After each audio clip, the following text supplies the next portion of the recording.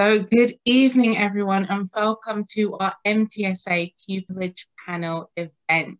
We are super excited to have such a broad audience this evening, ranging from barristers, law students, and prospective law students.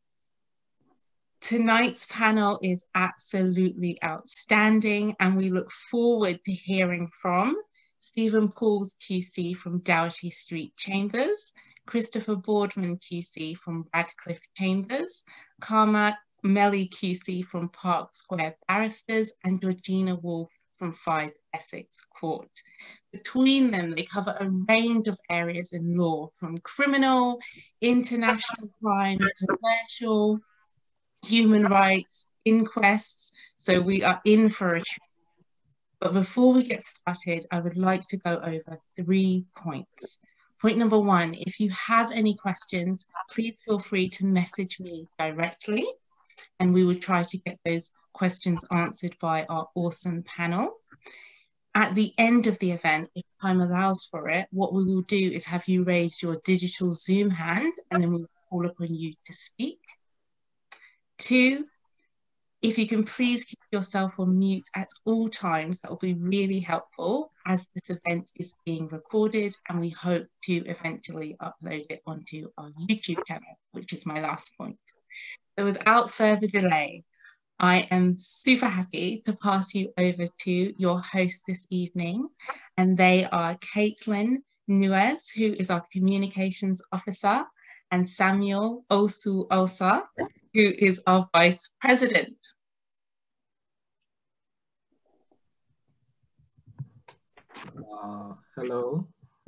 Hello everyone. Hello, great panel. Thank you, Victoria. Just like the president said, we are very honored to have this awesome panel to dedicate their time to have this wonderful discussion with us. So I think we'll allow the panel to introduce themselves to us. And so if we can start with Stephen Powles. Yeah. Well, thank you very much, Samuel, and thank you to you, Caitlin, and to Victoria for the very kind invitation to speak this evening at the Middle Temple Students Association Pupillage event. As Victoria said in a very warm and kind introduction, I'm a barrister at Doughty Street Chambers, where I've been since 2001. I specialise in crime, but predominantly international crime, in The Hague and at international criminal tribunals around the world.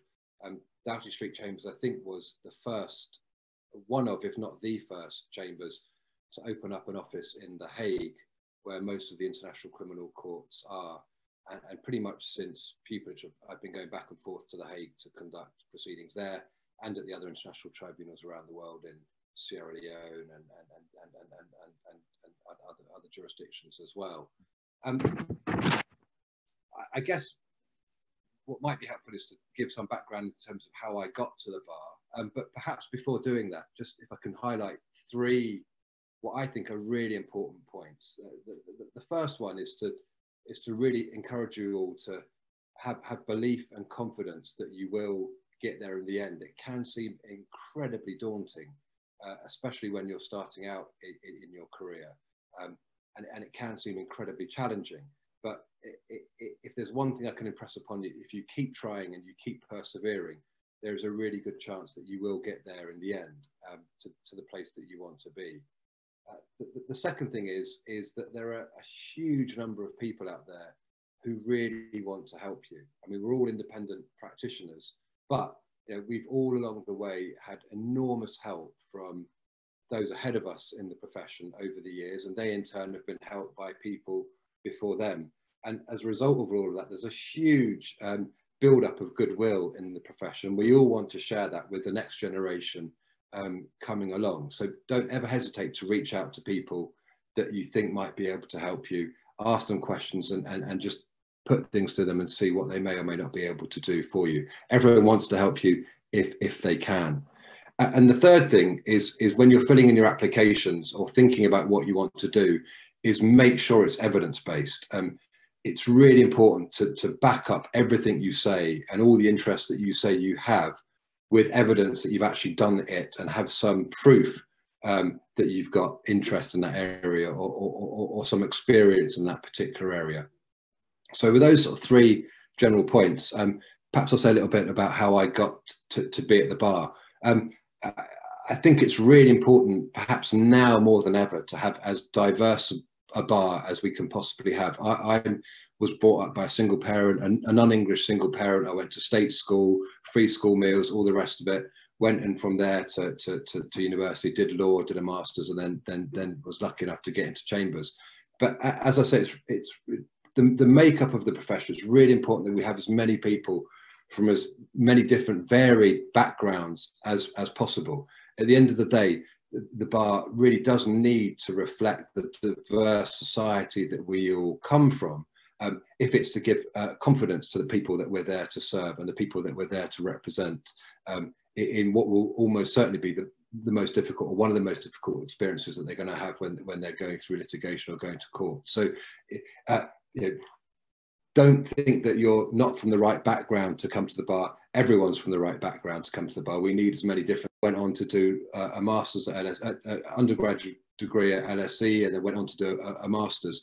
And as I said at the beginning, it's really important to try and back up your CV with as much evidence as you possibly can of your interests. So while I was going through university, as well as specialising in the areas of law that I really wanted to go into, I took every opportunity I could possibly get to get experience in areas of law that I might want to go into, but also got experience in things that I potentially had no interest in, which in my case was really useful, because certainly two of the bits of work experience I had, one with a criminal firm. At that time, I had no interest in doing crime whatsoever, but someone came to university, gave a talk about criminal law, and it was a criminal solicitor, said anyone who wants to have some experience, you're welcome to come.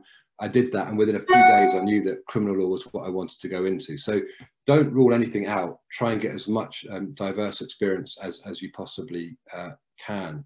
I ended up specialising in international criminal law. I think it was while I was at bar school that I got my first taste for international criminal law. I bunked off one day and went over to The Hague to watch some of the proceedings at what was then the International Criminal Tribunal for the former Yugoslavia. I found it fascinating. It was a court with judges and lawyers from all over the world. There was an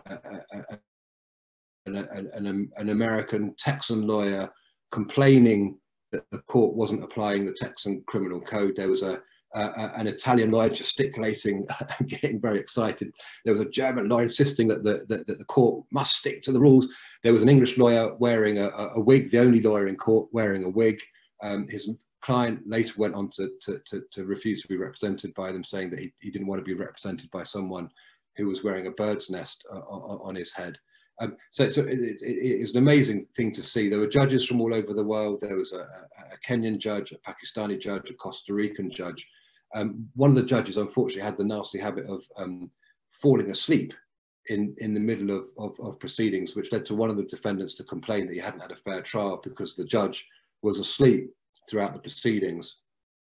When he was convicted, he appealed later and said he hadn't had a fair trial because the judge was asleep. The appeals chamber considered the point and said that the judge hadn't been asleep, they just hadn't been fully conscious for certain portions of the trial, and on that basis upheld his conviction.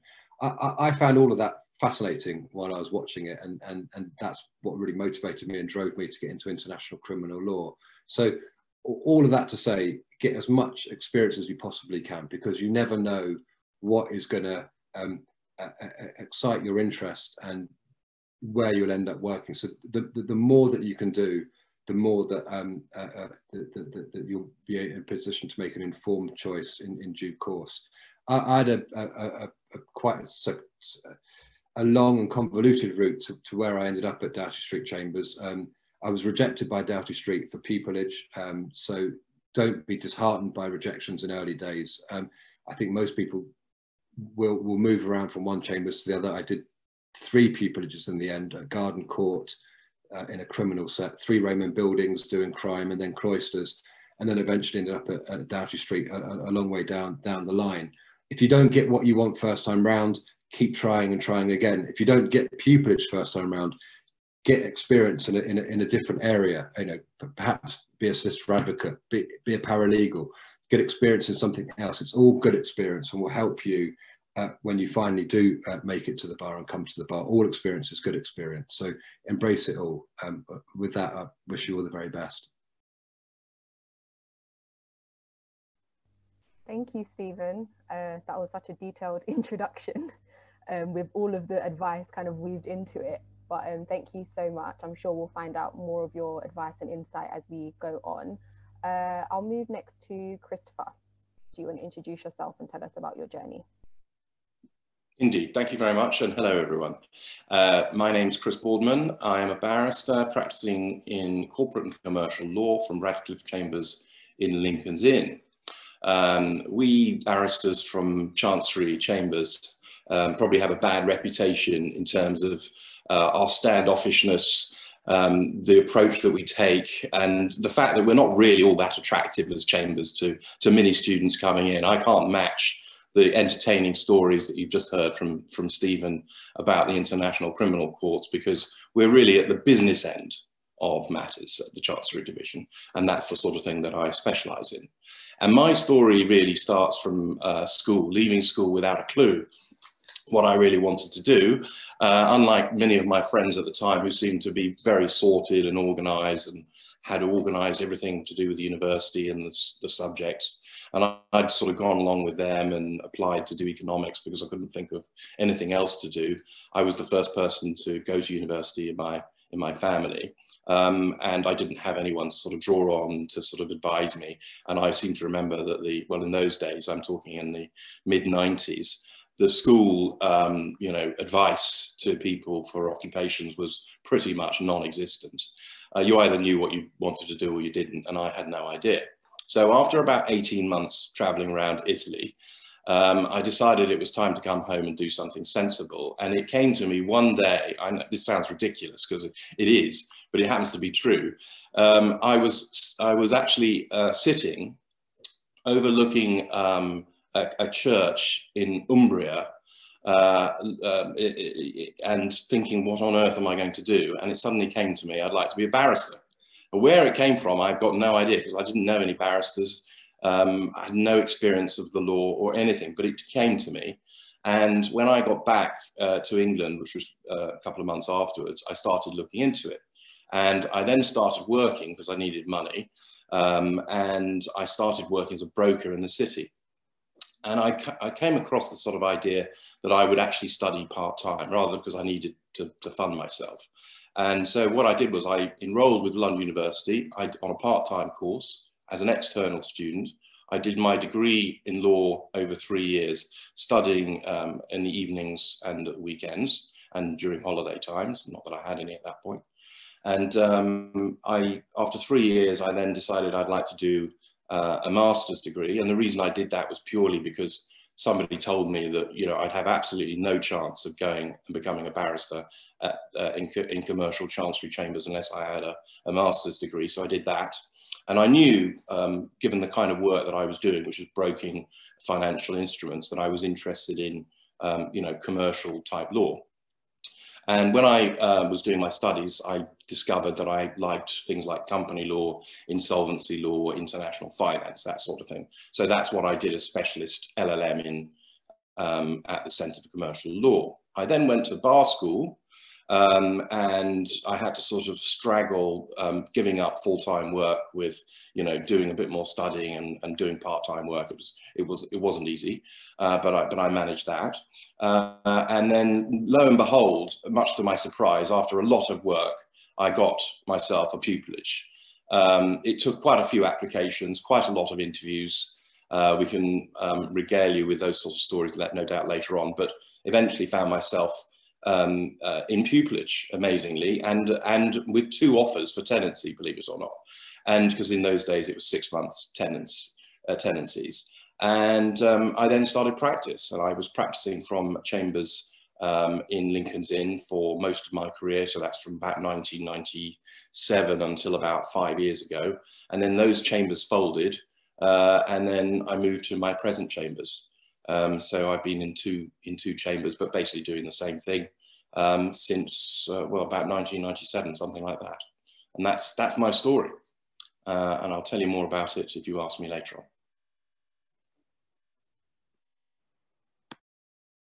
Great, thank you so much, Chris. And we'll move to Georgina if you want to introduce yourself. Well, good evening, everybody. Thank you for giving up your time to come and be here with us all. My name is Georgina Wolfe. I'm a barrister at 5 Essex Court in Middle Temple. I studied an English degree and I then went to a non-Oxford university and got a 2-1. So I just want to reassure there'll be lots of you out there thinking, oh my goodness, I didn't go to Oxford or Cambridge, I don't have a first, and you'll be worrying about whether or not you can make it. You can make it, but you do need to show academic skills and you do need to show that you're really determined. I got countless rejections for pupillage. I remember thinking that I was going to be snapped up and being immediately disabused of that when I couldn't even get mini pupillages to begin with. But I worked really hard to work out where the gaps were in my CV. I did lots and lots of work experience in all sorts of ways. And I thought about what areas of law I wanted to practice. And I wasn't somebody who knew, right, I want to do crime or I want to do commercial, a bit like Chris had spoken about. I really wasn't sure what I wanted to do. And I narrowed it down by doing mini pupillages and finding I didn't enjoy them.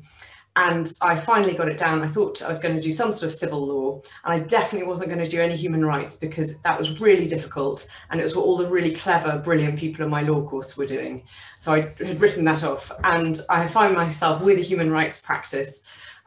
People say that your practice finds you rather than you finding your practice. And what happened to me was I was actually very lucky because a friend of mine did a mini pupillage at my chambers, and he came back from it and he said, I found where you belong. This is your set. And he was completely right. I don't think that's going to happen to most people, but it does show you a bit of the value of a mini pupillage, because I then went and did a mini pupillage and I just absolutely loved it.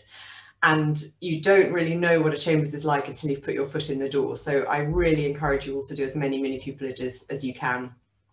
My practice involves representing primarily the police and the government in civil matters. And people hear that and think, oh my goodness, that sounds awful. Why would you want to represent the police? They're always the bad guy. They've shot the wrong person. They've done something wrong. Their practices are discriminatory. There are all sorts of reasons why you wouldn't want to act for them. And the same applies to the government. And to anyone who might think that, I cannot recommend enough a police and government practice. It is huge fun, but it's also a fabulous way. If you really want to change the system and you really want to make a difference to the world and feel at the end of each day like you're doing something really good for mankind, acting for the police and the government is a brilliant way to do it. And I'll tell you why. Lots of people think, well, I want to sue the police, I want to sue the government so that I can make a change. And of course you can make a change like that. But what I can do is I can sit down with very senior police officers, very senior ministers, civil servants, and I can say, your systems are wrong and you need to change them. Or you've done something wrong and you need to make amends. You need to settle, you need to make it right with this family. And that is a fabulous and amazing privilege to be able to do that. I often walk into court and I already know that I have made a difference before, you know, the first words have come out of my mouth in legal submissions. So please don't think, okay, I only want to do claimant work. There is a huge benefit to doing defendant work as well. Just to give you a bit of a flavour about what a practice like that looks like. At the moment, I am acting for some undercover police officers in the undercover policing inquiry. I am acting for the government in the Dawn Sturgis inquest, which is the woman who was killed by Novichok. So that is going to be absolutely fascinating. I'm really excited about that one. I am acting for the government in a case, an inquest about an imam who was murdered. I'm acting for a police force in the Fishmongers Hall inquest, those terrorist attacks that happened. So that's just, those are sort of some of the cases that I'm doing at the moment. Just to give you another side, just in case you think it's all high profile, glamorous, exciting things, I've also recently defended a police force where there was an allegation that an inspector twisted the nipple of a police constable. So it's the sublime and the ridiculous at the same time. The last thing I just wanted to say is that I made a podcast with one of my colleagues in Chambers, the lovely Beatrice Collier, called the Pupillage podcast. And if you're looking to learn more about practice areas and thinking about where you want to practice and want some tips and advice, Please have a look. It's available through the Middle Temple website or wherever you get your podcasts. And we hope that that is a really helpful resource for students who are trying to get pupillage. Thanks very much. Thank you so much, Georgina. Now we move to Melly to also introduce herself. Hello, everyone. My name's Melly. I was called in '97. Perhaps some similarities to some of the panel in terms of upbringing. I hate mentioning things like this, frankly, but in terms of encouraging diverse applications and making people feel that they fit, then it is important to sort of do that discussion about beginning. So yeah, very mixed during the week with my mum, single parent, social housing, free school meals, etc. But also with the weekends with my dad, Asian, different religious background, different class, different culture. So, you know, fitting between the two. Left home young at 16, and so then had all sorts of jobs, including managing a skateboard shop, Banksy Shutter, no doubt, in Bristol. And I did my A-levels at night school and managed to get to a Russell Group university. I came up to Leeds, and similarly to others on our panel, 2-1 from Leeds. And I'm afraid I left thinking, because I'd done my A-levels at night and I'd had a rough start and all the rest of it, I thought I'd had this amazing achievement. I thought pupillages would come my way from, you know, the great sets of chambers, and I had a rude awakening come bar school. So didn't get pupillage on my first round, and that I was in a Middle Temple Scholarship House, and everybody else had about 5 pupillage offers. It was a really, really tough period of time, that. Remember it well. And then a pupillage came up in Leeds. I have to say, up until that point, I'd planned to be in London doing judicial review or human rights, something like that. Had some mini pupillages and found I was watching planning law over and over again and was really depressed by that. Found a pupillage came up in Leeds, and although I had no plans to settle up here, although I'd come to university here, I had no links at all. I had family in London and Bristol, but nothing in the north. I thought, well, I just want to get qualified. I may move, you know, in a few years, but actually moved up to Leeds, realised that I had a mixed pupillage, so saw everything, family, civil, crime. Realised I wanted to be a jury advocate fundamentally, and certainly at that stage wanted to defend, and realised that grad fees are the same everywhere in the country. I am particularly, you know, looking ahead as a mum, I was able to do the school run at both ends of the day. Within 20 minutes, I can have dropped my kids to school and be at chambers. You know, so I would say don't dismiss necessarily life outside of London in terms of ease of living, and, you know, and the quality of work that there still is outside of London. So it's a small set of chambers to begin with, moved within Leeds, made my home here. Took Silk 2016 and moved back into doing some family work since then, the findings of fact cases. So I do, you know, normal sort of murders. So I specialise in cases involving children and with vulnerable witnesses, and using the pre-recorded evidence scheme, a lot of that, as well as the findings of fact in family cases. And I'll get onto my tips for pupillage a little later on. So that's my story. Great, thank you very much. Thanks to everyone on the panel for giving such great introductions.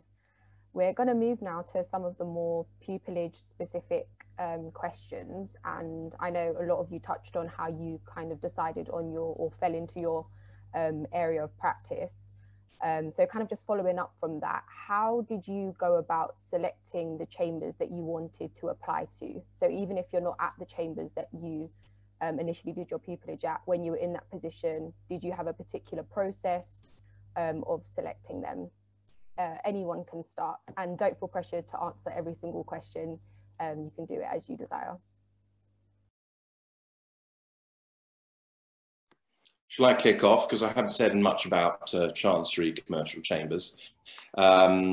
as I said in my intro, I was always kind of interested in the business and finance side. I was trading in derivatives and things like that whilst I was doing my law degree. I then went and did my specialist LLM. And I think possibly more than most people, I knew from quite an early time the sort of thing that I was interested in.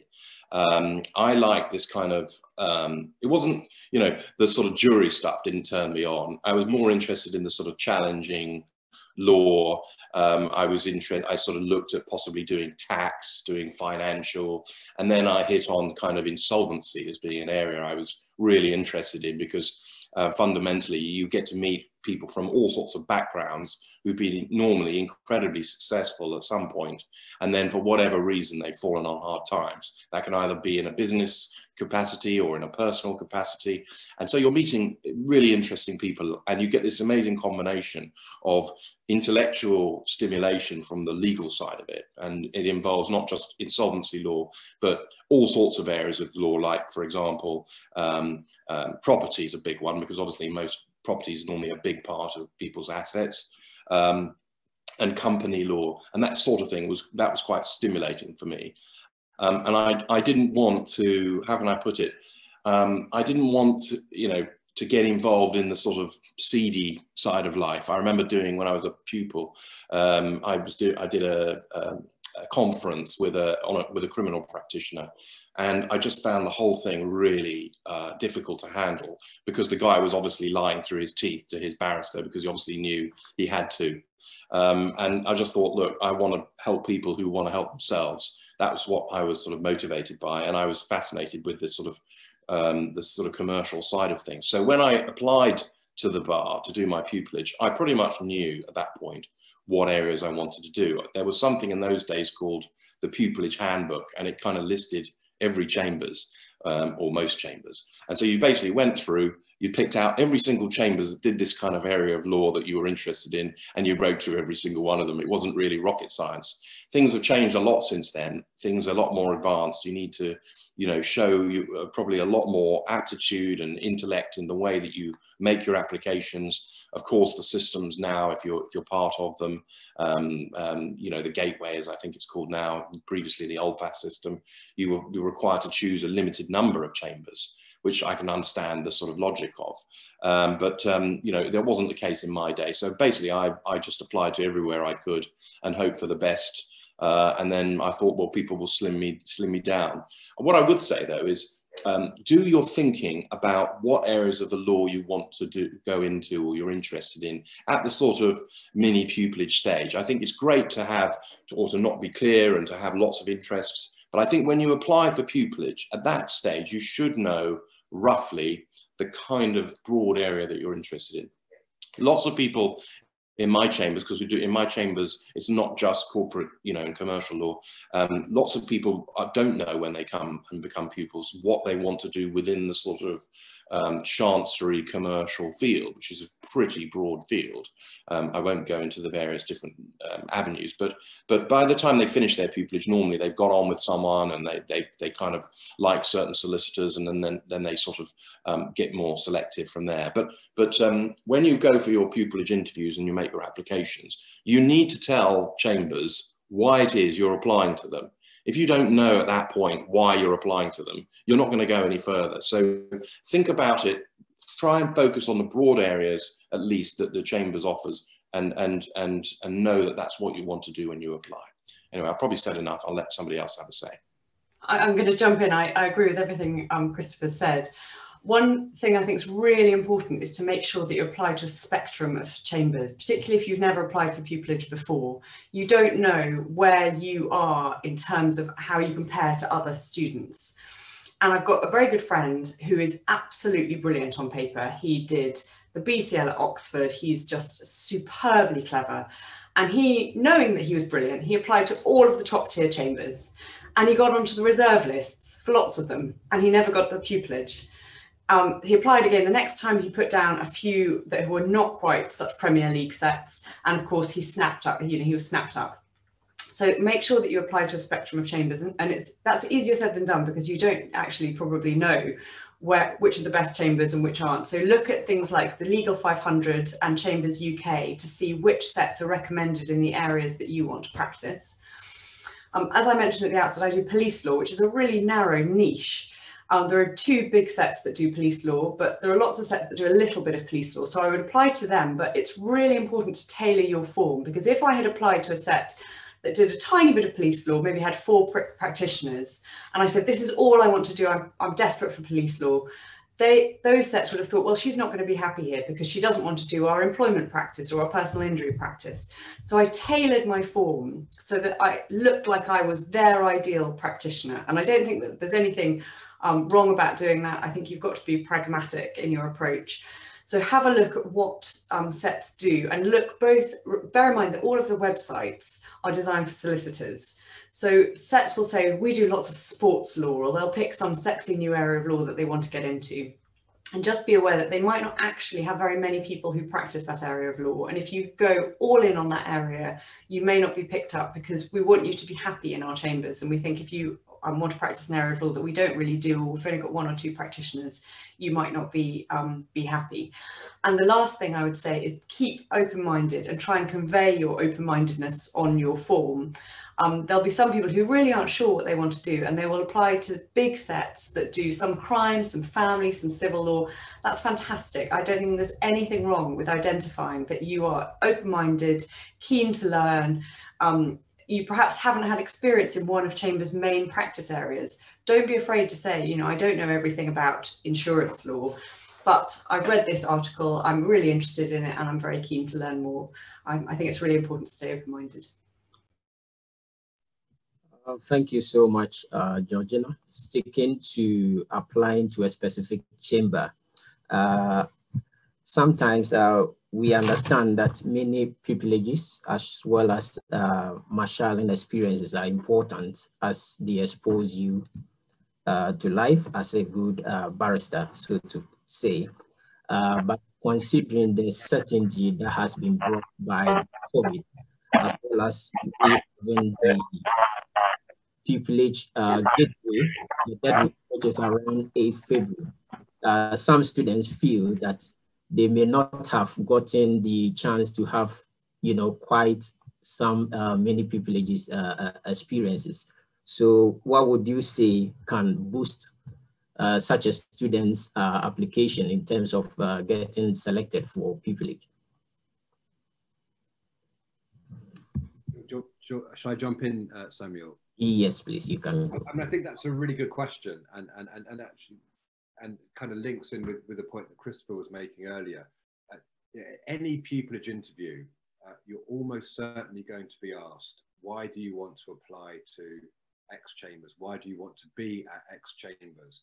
What do you think you will bring to X chambers? So you need to know something about those chambers, and you need to be able to express and articulate what it is about those chambers that has attracted you, and how you will fit into and what you've got to offer those chambers, and tailor yourself to fitting in and being able to tick all the boxes that you know those chambers will be interested in looking for in a candidate. So if you can't do a mini pupillage, which is virtually impossible to do in the current climate, there are other things you can do. I mean, lots of chambers at the moment are doing online Zoom events. Try and attend as many of those as you possibly can, especially now that we're in the digital age and there's not a limited number of participants who can turn up at a chambers event. You know, no chambers is going to say no to you if you say, can I just sit in on a Zoom event? Sit on it and get to hear what practitioners have got to say about their work, and see how the chambers talks about their work. Another thing is, if you can't, you know, actually go to court with a practitioner, you know, reach out to individual practitioners, call someone up and say, can I ask you a little bit about your practice? Can I ask you a little bit about your chambers? Most people will almost certainly give you the time and want to answer those questions that you've got. And in that way, you can get a bit more experience and a bit more insight into what a particular chambers is like and what a particular chambers is looking for. I'd also, I know it doesn't specifically answer this question, Samuel, but really like to echo the point that Georgina made. You know, applying to a spectrum of chambers is so important. You know, don't put all your eggs in one basket and go for all the top chambers. Just to build on that, there's so much movement at the bar at the moment. You can move, you know, start out in a chambers that perhaps isn't the best chambers in any particular area of law. start out in one that does the area of law that you're interested in. You may love it and want to stay there for the rest of your life, but if you don't, and if you build up a good practice, it's not uncommon now for people to move from one set to another. So we only offer 2 pupillages a year at Doughty Street, I think, but people who we've seen during the interview and pupillage process invariably come back to us in 2, 3, 4 years' time after they've built up their practice and gotten their experience somewhere else. So it's really important, as Georgina said, to apply to a range of chambers, and don't think that you're too good for any chambers. All chambers offer a really unique and interesting experience. Briefly as well, if I can, I obviously I agree with everything that's been said. I think in non-COVID times, the one thing that I really push is just trying to get to your local courts, just to go without a mini pupillage, just to attend and be in the public gallery. I'm always quite surprised, to be honest, particularly if people want to do cases. It's obviously difficult in children law or other hearings in private, but the vast majority of hearings are in public. And I think if you're regularly attending courts, those barristers will get to know you and see you. If you very politely, when they're not looking stressed, ask if you can ask them a question and engage them, and you have something useful to kind of bring to that discussion, sometimes you can make really good connections in that way. There are not many jobs where you can walk in and observe. If you want to be an accountant, you don't get to walk into an accountancy firm and watch discussions taking place. The law is unique in that you can do that, so take advantage of it.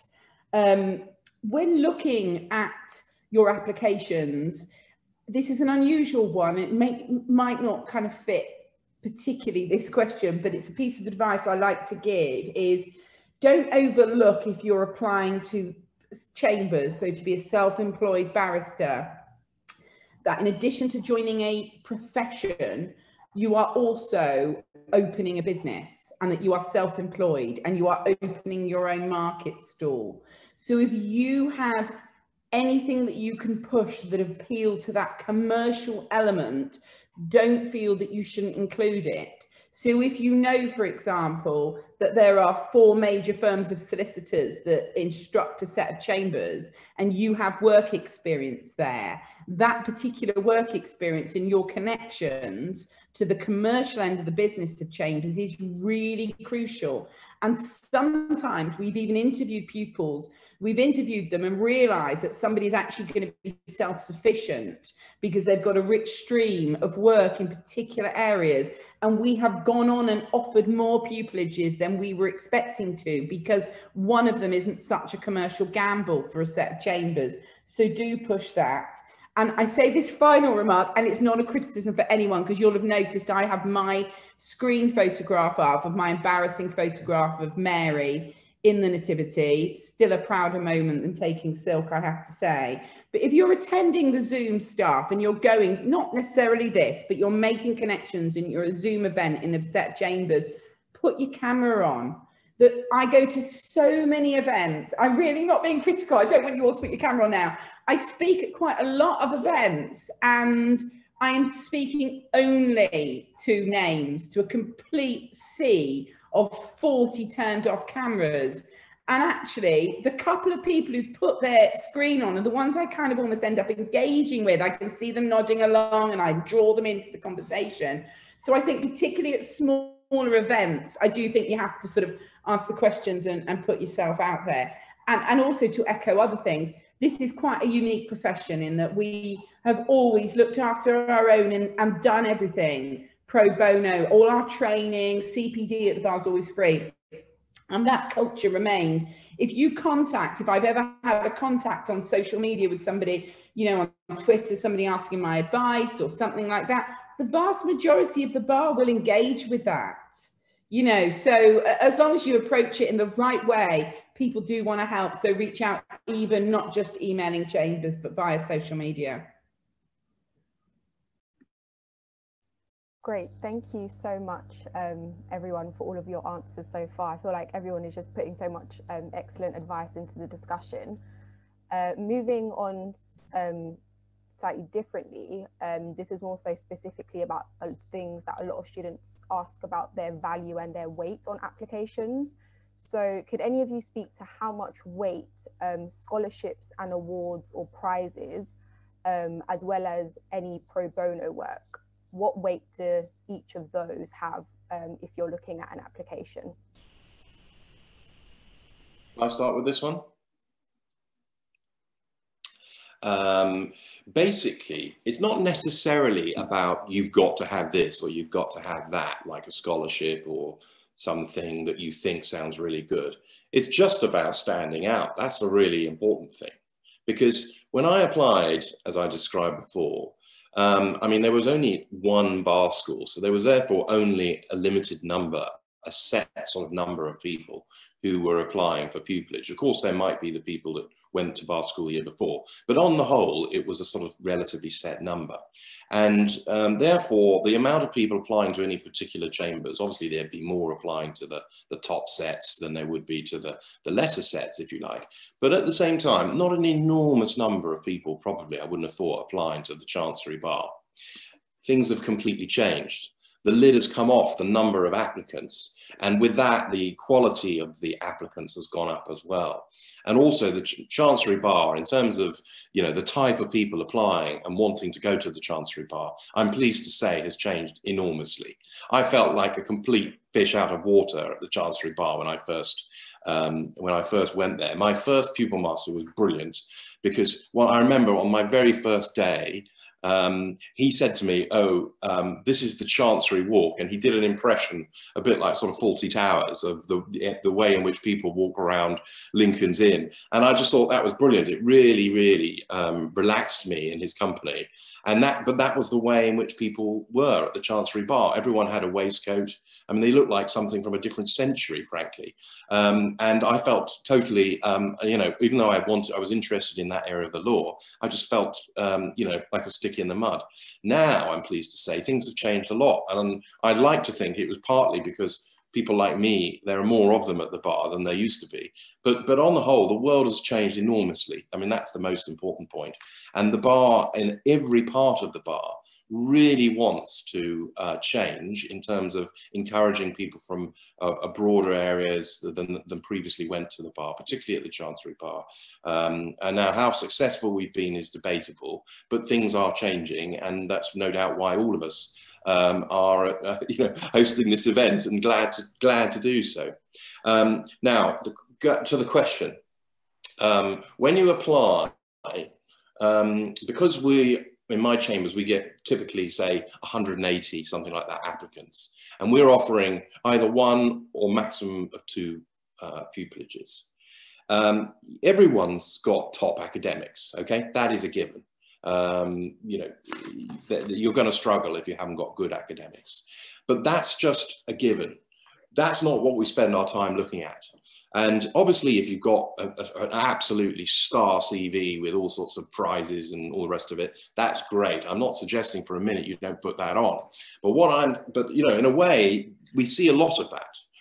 And what I look for when I'm looking at an application is something that's a bit different, something that makes the person stand out from the typical applicant for this kind of pupillage. And that means something maybe they were great at sport. Maybe they had another interest that's transferable. Maybe they showed a real aptitude, a real struggle in their life, which they overcame. Maybe it was something to do with, I don't know, their interest in pro bono work, just something. It doesn't have to be anything. I mean, in my chambers, we use a company that helps us contextualize applications, which I think is a great idea. In other words, you know, to try and identify things that are a bit different about people. And that encourages us to look at people in a different way, in a way that we might not be used to, so that we don't end up just choosing people that look exactly like ourselves. So that's what I would say. I'm not going to go on any further. I just say, make sure that whatever is special about you, whatever is a bit different about you, make sure that's on your form, because that's what people want to know about. Can I jump in? Everyone who is doing pupillage assessment at the moment has to do something called the fair recruitment training. And that teaches us how to go about recruiting consistently and reliably, and to set aside unconscious bias and all of the things that we might bring to the table. You can get some insight into fair recruitment training by Googling the Fair Recruitment Guide. I think the most recent one is something like 2015. And that has got in it a template that shows us how to mark application forms. And one of the things that it encourages us to do is to have certain starred criteria. So Caitlin asked about the weight that we give to different things. Every chambers can decide on the weight that we might want to give to certain things, and there will be some chambers, so a commercial chancery set like Chris's is going to put a lot of weight on your academic ability. A criminal set is going to put a lot of weight on your advocacy skills and whether or not you can stand up and talk in court persuasively. So it's going to be different for all sorts of different areas of practice, but it's really worthwhile having a look at that form and thinking about where you will do well and where you might need to fill some gaps with some more work experience. I realise that the deadline is coming up and trying to do more work experience at the moment is not easy, but you may find yourself reapplying again next year. So these are the things that you can do. You asked about scholarships and prizes and what weight we give to them. I suspect that they won't be a starred criteria for any chambers, but the value we give to them is it means that somebody else within the profession has taken a look at you and decided that you are good and that you are likely to make it as a barrister. So we do give scholarships and prizes some weight for that reason. Some of you may think, oh my goodness, I don't have top academics. How am I going to cope? What does that mean? Well, first of all, think about the areas of practice. As I say, for a commercial chancery set, you're going to need those, those glittering accolades. But if you're looking at a different kind of set, there are various things that you can do. One thing is to put a breakdown of your marks. You may not have a first overall, but I bet you got some really good individual marks. You can include those. You can explain if you got a high 2-1 rather than just a common or garden 2-1, for example. And then another thing that I think is a really good idea is to try and win an essay prize. Essay prizes don't actually have very many entrants because you're all incredibly busy, no one's got time to do them. So the competition is not as tough as you might think. And if you can win an essay prize, you will increase the sort of academic value that you are bringing. So even if your degree is not brilliant, you might be able to say in the section about why you're going to make it as why you're going to be a good barrister, you can say, I have shown my academic skills through winning this essay prize. That shows that I'm academically strong. So don't panic if you think, gosh, I haven't got that first. There are other ways that you can do it. Thank you so much. That will move us to a completely different question. I've understood from the discussion so far that you don't need to put all your eggs in one basket. So definitely it's advisable to apply to as many chambers as possible. So the question is, as students, in order to apply to as many chambers as possible, you might be tempted to be doing copy and pasting. So we want to ask that, is there a way that you're able to detect if there is some copy and paste throughout your application? Yes, you put down the wrong chamber's name, which happens all the time. Okay, thank you. I don't know if any other member may want to express something about it. Yeah. We don't, certainly in our chambers, and I'm not sure of any that do, we don't use any plagiarism software, for example, to look for such things. And of course, you're going to cut and paste to some extent because you've been asked very similar questions over dozens and dozens of forms. But, if you go word blind with it, have somebody else read it, the number of applications that will say things such as, and we're on the Northeastern Circuit, I've always dreamed of practicing on the Northwest, or other such comments that that it's a cut and paste job and it's not impressive. Even if you try and keep an open mind about that and aware of the pressures that people are under, it's not impressive. So if you're going to cut and paste, really careful proofreading. Yeah, you will cut and paste, of course you will. You're answering why you want to be a barrister, 15 times or 20 times. So, we're realistic that you will cut and paste. Don't worry about that. There's nothing wrong with doing it. Just make sure that you tailor your form. So even if, for example, if we see a form that says, showed me why I was passionate about commercial law. We don't do any commercial law. That's going to, I'm afraid, is going to be a reason that we're looking to get rid of you, because we think, well, that's, you know, you're not being genuine with us, even though we totally understand that you've got to put in lots of different applications, and some of those chambers will be to commercial chambers. Thank you. Can I say something as well? I think I remember doing this in a way, I'm obviously going to write the same things to lots of different people, but in order to not get caught out, I actually wrote my letters. So that way you can't make that mistake that, that is inevitably going to creep in if you apply to too many chambers. But assuming you're not going to do that, which I think is wise, I don't know how I got an interview even, because my writing is so appalling, but it took me a long time. But what I would say is this. Yes, your letters are going to be cut and pasted to some extent. Make sure that you get somebody else to read them before they go out, because you won't spot the mistakes, and other people will when they read them, because you will have read that letter 50 times, 100 times. You will have overlooked certain things. So make sure you get somebody else to look at it. And what I'd say is that when you apply, just pick out 1 or 2 things about that particular chambers and make sure that goes into the letter. Although, as I said earlier, I mean, it was pretty unsophisticated the way I went about it, and I wouldn't go about it in the same way now, knowing what I know. But you know, I sort of scattergunned my applications, and I suppose it didn't end up being too many chambers, because there weren't too many chambers doing that sort of particular area that I was interested in. But what I would say is, although you should apply to lots of different chambers and different types of chambers for the reasons we've given, make sure that you do your research on the particular chambers that you are applying for, and that might have an effect on the number of chambers actually that you can really apply to, because you're better off maximizing your chances for, say, 10 or 20 chambers than just writing the same standard letter to 50 chambers. I mean, you know, you've really got to do the work. And this is where you've got a huge advantage over what the position was in my day. As I mentioned before, all we had to go on was this sort of 1 page in a book for each chambers of something called the Chambers Guide, just setting out the areas of law. If you could do a little bit more research, you know, you would try to, but there wasn't a lot of information I had in most cases. Now we've all got websites. We're all so proud of what we do that we write it out in huge detail. I can tell you, as regards my chambers, we give everything away on our website.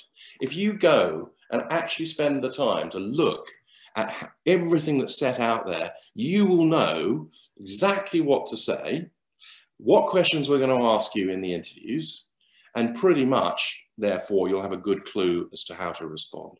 Use that to your advantage. You read it before you make your application, and for goodness sake, make sure you read it in real detail before you go to any interview, because you will be asked about it.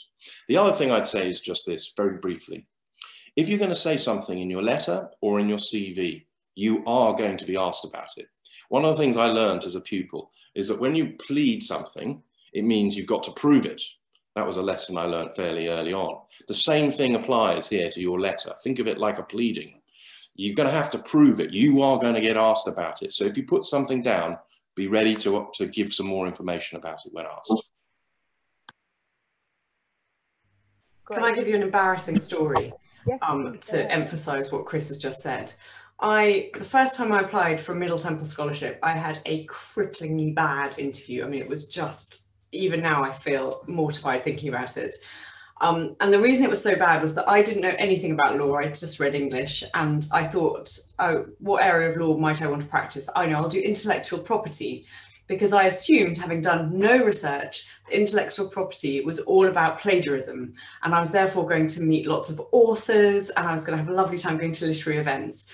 Now, for any of you who know about intellectual property, you'll know that it's all about science and patents and biology, and you really need to have a science background. And I sat down in front of probably 3 very distinguished silks, and they cross-examined me, and I had not realised that they were going to cross-examine me, because of course that's what they do. And I had this it was so embarrassing. They said, so you're interested in intellectual property, and tell us about a case that you've read. Now, the truthful answer was that I had never read a case, and I didn't know where I would find a case, and let alone read a case. And I said, oh, well, I followed the J.K. Rowling litigation with interest. and which wasn't really true. I, you know, might have like read one article about it, and they said, "Oh, do you think she was guilty of plagiarism?" And I said, "Oh, yes, I do. Yeah, it's very important to take a view."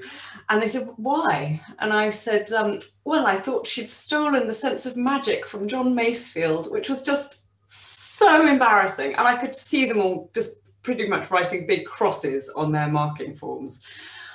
Anyway, I tell you all that because partly to say, don't talk nonsense, because you will be found out. These are people, you know, barristers are trained to undermine you and to expose you if you're telling any sort of untruth.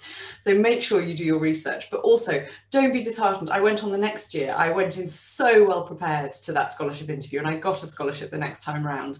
And I'm still here to tell the tale. So you will face these awful and embarrassing moments, but it's not the end of the world. Can I just jump in and to talk a little bit about the flip side? Of course, it's really important to apply to lots of chambers, but also bear in mind that people who are going through your applications are looking through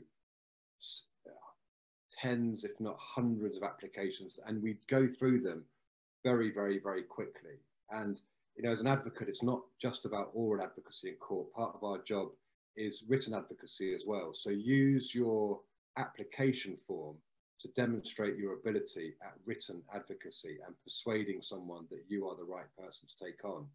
But also bear in mind that people are going through them very, very quickly. So instead of having, if there's a question that requires a long answer, if they give you 200, 300, 400 words to answer a particular question, don't just have a whole lot of prose.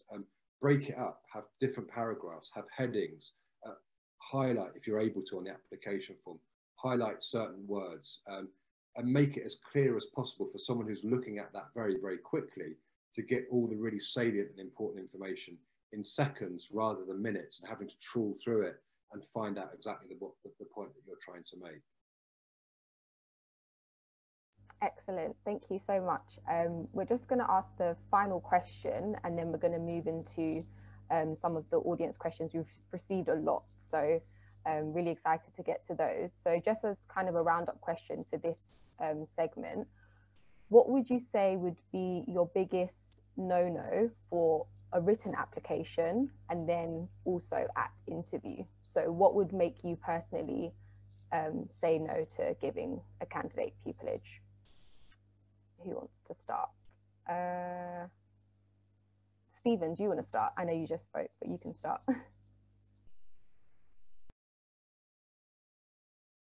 You're on mute, can't hear you. I wasn't saying that, I was thinking what to say. I think, and it links back to what I said at the beginning about evidence-based, and I think it's a point that everyone has made in different ways up until now as well. There's no point saying, I'm interested in X or Y unless you can back it up by evidence now. I mean, we're all trained when we go into a selection process to try and drill down and find out whether you are the genuine article and whether you really do what you say you do, and whether you are able to do what you say you're able to do. So try and back up everything you say with evidence, and don't put things down that you can't back up and that you don't know anything about. I mean, I think that is the real no-no, both in your written application and in interview as well. And if you don't know the answer to something in interview, just say, I'm sorry, I don't know the answer to that. Don't try and blag it, because you will get caught out. I mean, that's the bottom line. And everyone appreciates openness and you being upfront and saying, I'm sorry, I don't know the answer to that, and then moving on. Or ask them to frame the question in a different way. Ask, you know, if it happens in court. I mean, the amount of times I've been in court and a judge asks a question and I simply don't know the answer to it. But you know, if you can ask a question back, can you ask a little bit more? Can you clarify what you exactly mean by that? Can you give me a little bit more information? You know, give me a little bit more of the background, and then try and answer the question when you have a bit more information before you answer it. Yeah, I think the biggest no-no is a sense from the candidate that they don't really know about our chambers, that they haven't actually done the research, that they've just put us in maybe as a backup option, or because they've just happened to like something that we've tweeted, rather than actually understanding our areas of work and what our ethos is and doing a bit of research. Every year we get some amazing candidates, but who don't look like they're actually genuinely interested in us. And I always imagine them getting their rejection letters, that, you know, these people who've probably never been rejected for anything, they've got these glittering academic credentials, all sorts of fascinating work experience, but it's not really in our area of law, and they haven't explained why they're interested in our area of law, and that's a really big turn-off. I'd say another turn-off in an interview is when somebody is overly trying to impress you and is sort of dropping in all of the cases that you've done. It's almost like they've gone the other way, and it can come across really sort of earnest and a bit over the top, whereas what you really want is somebody who has that information, is able to deploy it appropriately, but isn't just falling over themselves to talk about how you've done this case and this case and this case, because that can come across badly too. Can I just add one other thing? The other thing I think is it's twofold. And one, be yourself, and don't try and sound like what you think a barrister should sound like. You've got to be the genuine article. You've got to just be yourself, because, you know, if you're pretending to be something that you're not, it will come out straight away. So just be yourself and be as genuine as you can be, and don't think this is what a barrister is supposed to sound like, and try and emulate that and be like that. Can I just come in as well? I agree with everything that's been said, but there's just the one word about applications, I think, for outside of London, so applications for pupillage on circuit. As much as it's absolutely right that I took a pupillage up in the northeast expecting to move and then didn't, chambers will want to see some commitment to that local area when you're making pupillage applications outside of London. I think it's important to include that. Pupillage is a huge investment for a set of chambers. Not only is it someone's time and money, and obviously, you know, we're all self-employed, so that's all coming out of our pockets. And so we really, really want to invest in that pupil and for them to stay. For them to qualify and leave after a year or two, you know, is so demoralising for chambers, but it also can leave you with big gaps then of experience as time goes on. So show some connection, if you can, to that local area, or some indication that you are prepared to commit to that area. And I do think it's worth covering that in your applications. My bugbear, and we have touched on it a little bit, on written pupillage applications, or in fact answers at interview, is kind of waffly management speak stuff that I just don't understand. I think I'm just too old. And there's all these words and phrases that just actually don't mean anything to me. So try and avoid that and actually just say what you're trying to say. I think that's what you're saying as well, is it's not just be your authentic accent, but your actual voice in terms of making the point that you want to say, and don't just use words because you think that a barrister would put them. And this was also touched on before, bold assertions about, you know, I am driven, I am dynamic, I am ambitious, I am a great advocate. It's just so worthless, you know, unless it is evidenced in some way. You know, even if the sentence is uncomfortable and clunky, because you are then saying, and I demonstrated that by, or, and I, you know, for example, in this, but without it, the assertion is just meaningless and carries no weight. It's always the person who writes, I'm a perfectionist, who's got loads of mistakes on their application form as well. On that point, just a really tiny bugbear. It drives me nuts. No one spells practice right. I would think probably about a third of forms misspell the word practice. There are two ways to spell it. It is both a noun and a verb, and they're spelt differently. If you think about advice and advise, practice is the same. My legal practice is spelt with a C. I practice law is spelt with an S. So make sure that you get that right. I would say this. If you look on our website, you'll be told what the issue, you know, how we rank people. Georgina was talking about this earlier. You know, there's certain set criteria. If you just write down those criteria and then you turn those into questions and you simply address those questions in your letter and at every time, every opportunity you can, you're going to succeed. Okay, we don't really want to know, unless it's something really regaling. We don't really want to know about everything else. We don't really want a load of guff in your letter. As Stephen says, we want it in not quite bullet point form, because it's got to be written, it's got to be in English to show that you can actually write in English, but something concise, something to the point, something that shows that you have the ability to take a lot of information and then summarize it in a way that's quite punchy, because that's what oral advocacy is all about. Great, thank you so much. So that wraps up that section, and we're going to take some of the questions that we've got from the audience. I'll start with the first question, which any of you can answer.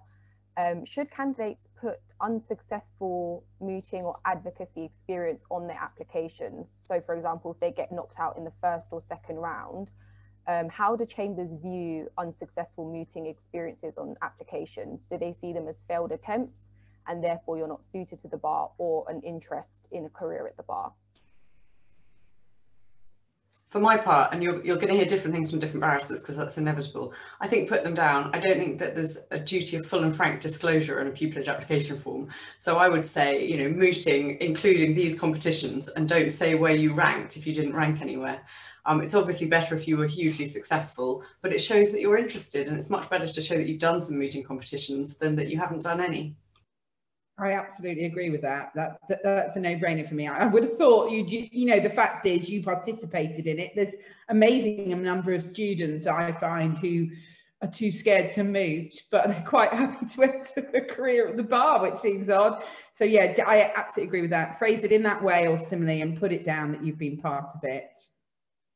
I mean, if it's any guide, on my chambers profile, I put down the cases that I lose as well as the cases that I win. So it's worth including all your experience on an application, I would have thought. Yeah, I would say you've got to put down something that shows that you haven't just decided to come to the bar with no experience or attempt to find out what it's going to be about. So you've got to put down something. Now, on the other hand, if you are really good at one thing and not so good at another, you don't need to put down both of those things, right? You've got to tick the box, or somebody else will tick the box to show that you've thought about it. But you can marshal, you can choose. There's no duty of full and frank disclosure, I think somebody's already said. You know, again, that's part of the advocate skill, isn't it? If you've got 5 things or 5 arguments, you don't run every 5 arguments. What you do is you take your best 3. And that's what I would advise you to do on your form as well. Of course, if you haven't got anything else but that failed moot out in the first round, you put it down. Absolutely you do, because if you haven't got anything, you're not going to get the interview. But if you've got that, then at least it shows you've thought about it and tried to find out about it. Thank you so much. This is also another question specifically to Stephen Powles. I think the person might be interested in your area. The person is asking, what is one thing you love about Doughty Street Chambers? And can you go international if you do not specialize in international criminal law?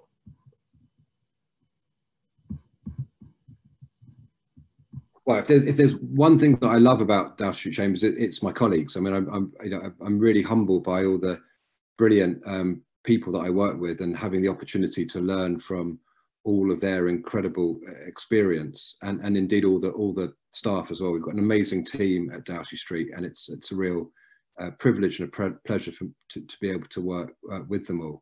In terms of international experience, it's kind of a theme, really. If you want to specialize in international criminal law, the best thing to do is try and get experience in it. And it may seem difficult because a lot of the internships are abroad. They're in other jurisdictions. They're in The Hague. They're in the States. These courts are all over the world. But you know, there is funding out there. I think Middle Temple gave me funding to do my first internship for 3 months in the Hague.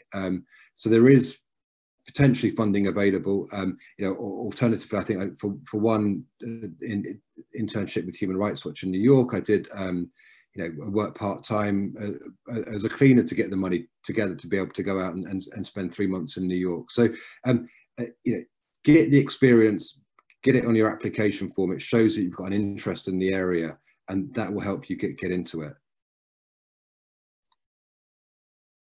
Great, thank you so much, Stephen. We also had a couple more personalised questions, so we're going to try and ask some of them.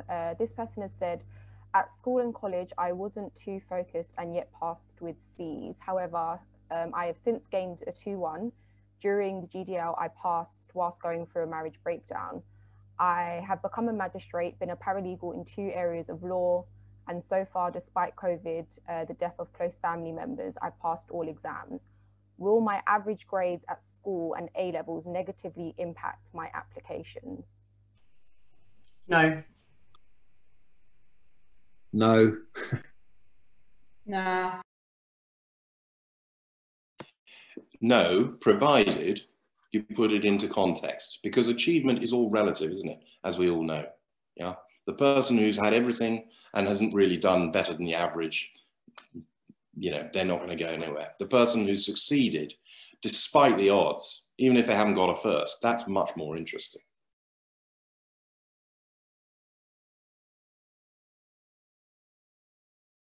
Great. Thank you. This question is also from an international student. He wants to know that as an international student, if you apply for pupillage, what are your expectations? Will you being as an international student have an impact on your application?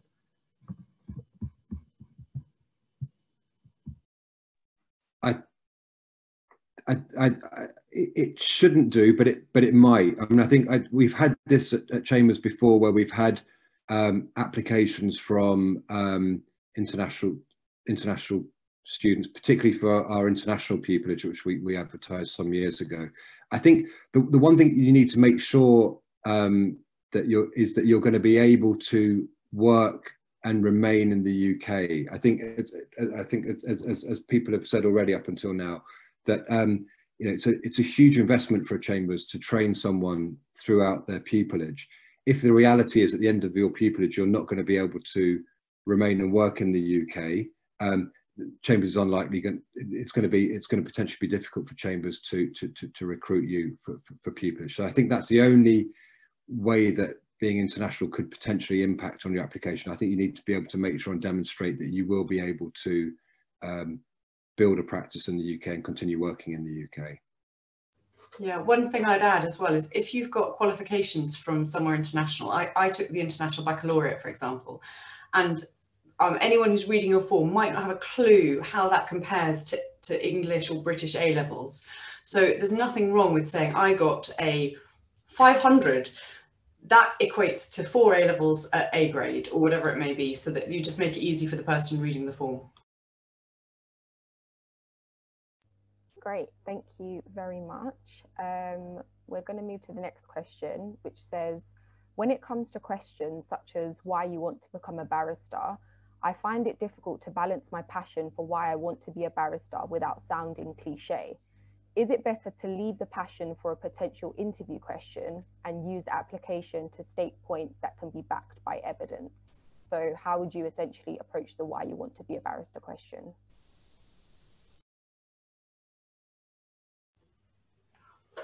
I'll answer this, or have a go at answering this.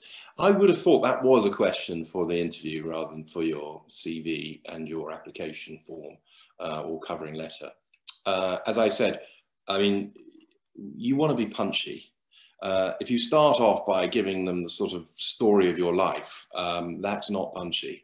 And I kind of think that you know, why you wanted to be a barrister, that's sort of a bit more about your background, which might be important. I mean, I don't want to rule that out, but I wouldn't go into too much detail, I don't think. I mean, I believe that my pupillage committee in Chambers looks at letters and expects them to be about 2 pages long. So if that gives you any indication, you know, you've got to marshal what you're saying in that 2 pages and make sure you include the most important bits. I mean, it's a given, frankly, that you want to be a barrister. The history, you know, that's the sort of thing. If you get to the second interview in my Chambers, you get an hour. And that's the sort of time, you know, that you'll be asked more detailed questions, I think. Yeah, I think sorry, Carmen, go on.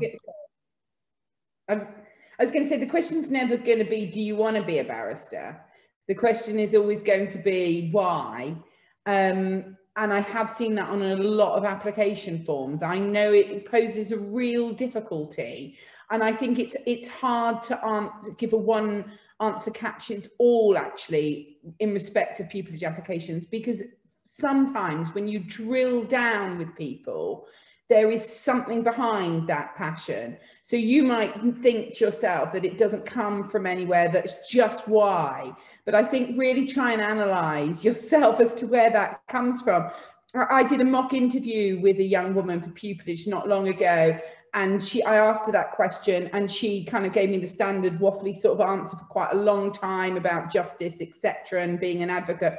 And right at the end, I started asking her more questions. She mentioned that an uncle had been arrested during a political demonstration in Turkey, and she'd realised that he hadn't had any representation, and that had actually sparked her interest as a young girl. And it was like, no, that's where you go with that. So I understand why the question's being asked. If all you think you can say is, I just really do, I have a passion for it, then yeah, that's not going to read well on an application form. It doesn't substantiate why. And I think therefore you are going to have to try and really ask yourself the hard questions and explain that in a way that reads well on the form, and try and then you can bring that, as you say, to the interview. But I think for many people, actually, there is something behind that passion. And if you can find that so that then you can articulate and substantiate that passion on the form, then you should lead with it. Yeah, I couldn't have put that any better. Steve's talked a bit about how you've got to give evidence, and that's crucial. One thing I do think is helpful, though, is if you're trying to answer this question, make a list of all the reasons why you want to be a barrister, and make a really honest list. If you think you look fabulous in a wig, write that down. If you watch some terrible TV soap opera and that inspired you, write that down. Then cross out all the things that are not impressive and focus on what's left, which probably will be impressive, and think exactly as Karma said about why it is that that interests you. Were you involved in a car accident as a child, and did you have to go to court? Did you see the barristers there? Were you inspired by them? That is what is interesting, not how passionate you are. I hope everyone is going to be passionate by the time they get to filling out their pupillage application form. Thank you so much. Talking about evidence base in your application, one student is asking that if you have the chance to work with a specific barrister, is it appropriate that in your applications you make references to those specific barristers? Is it advisable to mention their names? I'll jump in. Yes, it's absolutely fine to make sure you spell their name correctly. The only thing I would say, I read a form recently where somebody was obviously incredibly impressed by an individual barrister, and that really came through on the form, and that was brilliant for that barrister's chambers. But for anyone else reading it, they would think he wants to go to this set rather than to come here. So just be careful when you're tailoring that you need to tailor even those individual examples if there's a barrister that you have name checked in particular. Yeah, I would name check. And yeah, the caution about name spelling, absolutely. I've read so many where they've missed off QCs on QCs or added QCs randomly to people based on what row they were sat in and stuff like that, that then irritated people. I'm wondering whether I should give this advice or not. I think sometimes if you wax lyrical about a particular barrister, not only do people think that you might want to go there, but the bar is so bitchy sometimes that if that person actually isn't rated particularly, then you kind of read it with a raised eyebrow, and you shouldn't, because it's really hard to judge who is actually good or who isn't, or who's kind of playing to the gallery. So be perhaps a little bit cautious about waxing lyrical about barristers, particularly on a form that's going to have to go, if it's on going to go to multiple sets, you know, just a degree of caution about that. I hope that's not the wrong advice, and people don't think that you should just be glowing about everyone. If you really want to rave about somebody, just don't give their name. Just say, you know, I saw a junior barrister in court and he or she did this. There's no harm in not mentioning that name. Yes, I would go further, and I'd say actually, you know, a bit of mystery in your letter or application can be very good. If somebody was applying to Chambers and they had something nice to say about a particular member of Chambers, that would count in your favour, because it would be part of, as it were, the evidence that you're putting forward for wanting to apply to these Chambers. If the person wasn't in the Chambers, I'd probably need a good reason why I'd want to mention their name. I'd probably just contextualise it, as Georgina's just said, and just say I was really inspired by this, if that's what you want to say. Great, thank you very much. We have another more practical question in relation to what Karma said earlier about making a connection to a specific area. For example, if you're not applying within London, this person said, I'm from Birmingham and there's not many pupillage opportunities, so I would have to move away. How do I therefore show dedication for that area if I am nowhere near that area? Well, I think people don't expect you to show a connection to London, if that's what you're talking about. If, you know, nobody expects a sort of geographical connection in London, or even probably the southeast. I think the difficulty is if you're applying to pupillage in Newcastle or you know, one of the more sort of outlying areas, then a concern. If you have no connections or family at all, we don't, you know, it can be a difficult period of time, of course, and then we just don't want to see it. So I think you perhaps have to meet it head on. It's difficult to know where. I mean, and again, if you're applying to a particular set of Chambers because they have a particular interest in that, they're an Admiralty set, but you grew up in a landlocked, you know, part of the country, then of course you're going to be able to explain that away.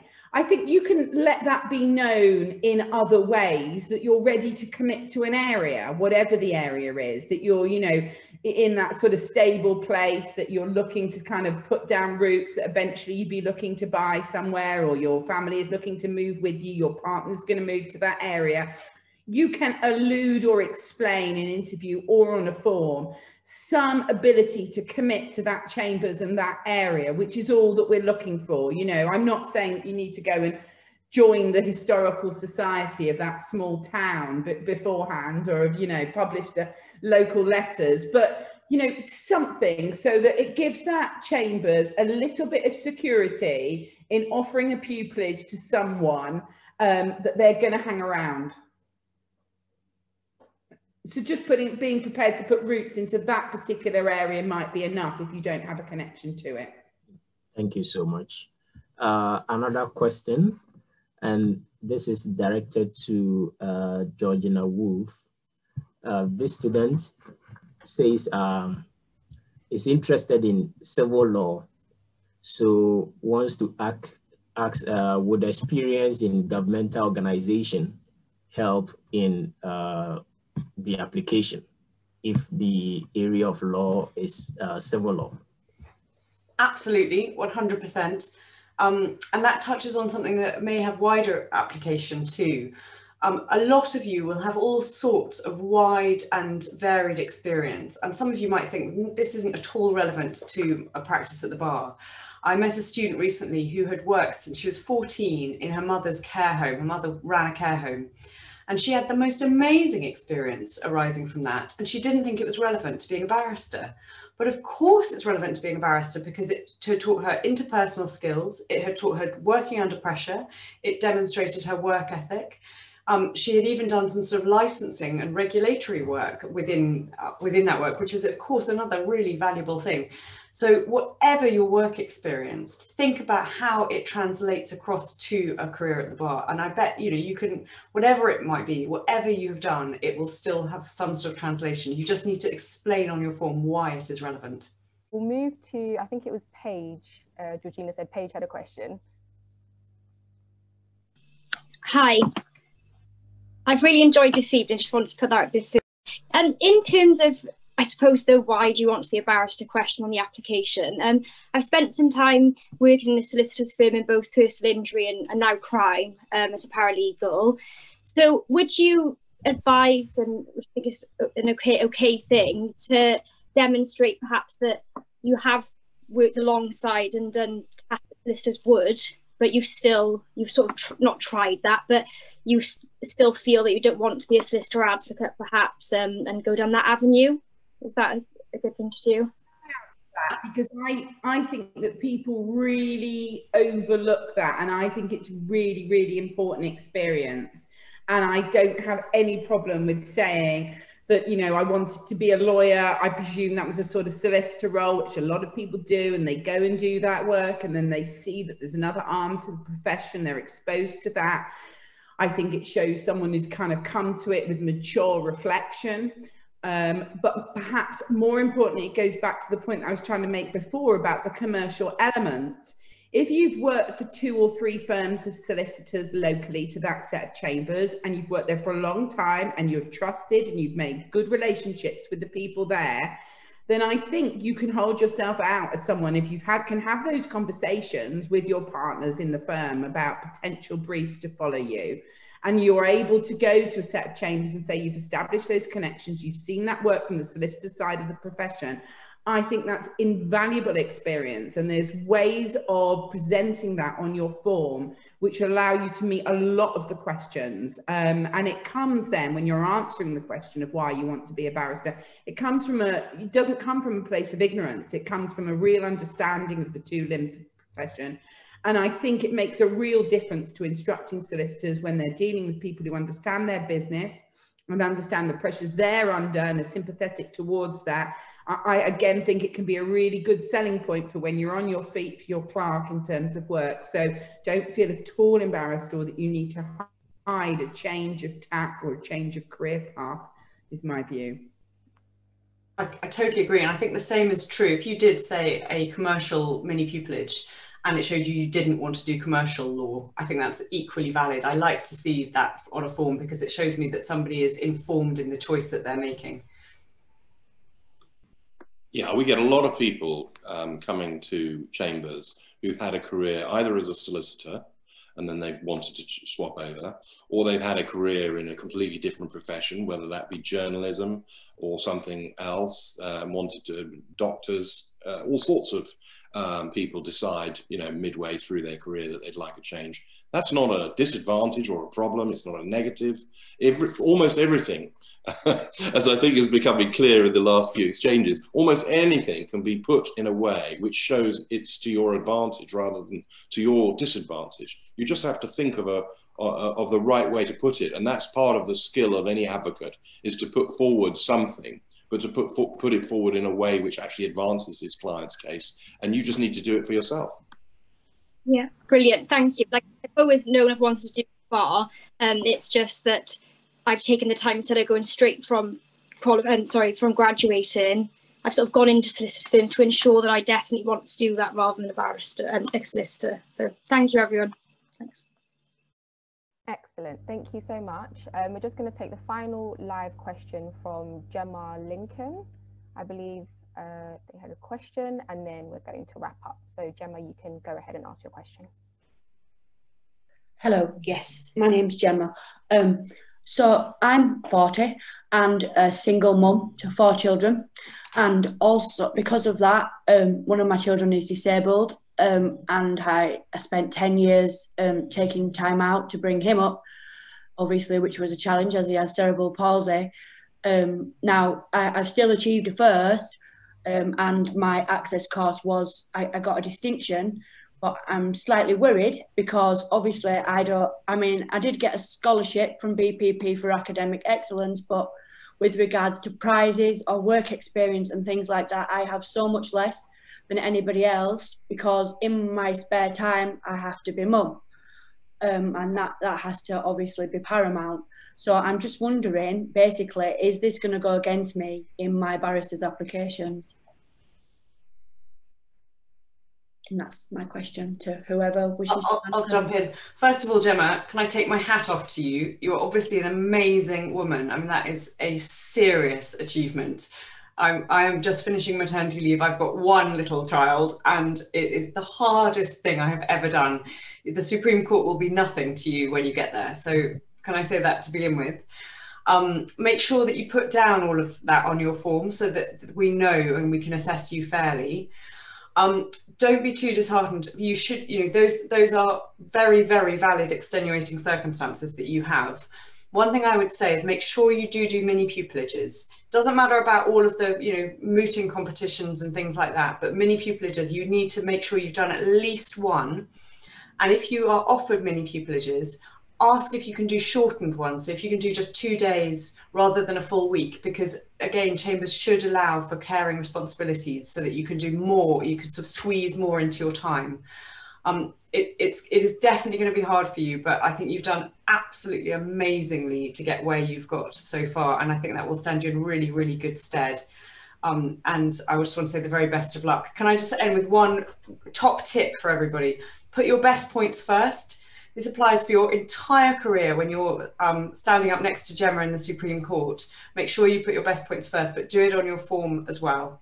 And very finally, please apply for the Fox Scholarship when applications open. It's the only, I think, the only international scholarship that Middle Temple is running next year. And you get to go to Canada for 10 months, I think it's 6 or 10 months. And it's a fantastic opportunity. So just a plug for that. Thank you. Can I just add, Gemma, you only have to say what you said, and I would have imagined you'll get an interview. So I don't agree with Georgina. These are extenuating circumstances. I think this is exactly the kind of thing that Chambers wants to hear, namely that someone has achieved what you've achieved despite the odds in the way that you've done it. I mean, that's exactly what we're looking for. It shows someone is determined, someone knows how to get something. And that's, if you don't have those things, then you won't succeed at the bar. Excellent. I would definitely echo that, and just wish Gemma and indeed all of you the very best of luck with all your applications. And just remember, there are people out there who are willing to help, and we'll try and help in any way that we can with what we all understand and appreciate is a very difficult process, because we've all been through it ourselves. So don't ever hesitate to reach out to people. We're all here and willing to help in any way that we can. Great. Camo, did you want to come in? I completely echo that, and I think you've heard from our stories that I don't think there's one of us that hasn't had setbacks along the way or thought that it's going to be, you know, had times where we've questioned whether it's right for us, or other people have got those applications or scholarships ahead of us, but we haven't given up. We're still here. So I'm going to have to go, so I shall take my opportunity to say cheerio. Thank you so much for inviting me. Thank you so much. Thank you very much. Thank you.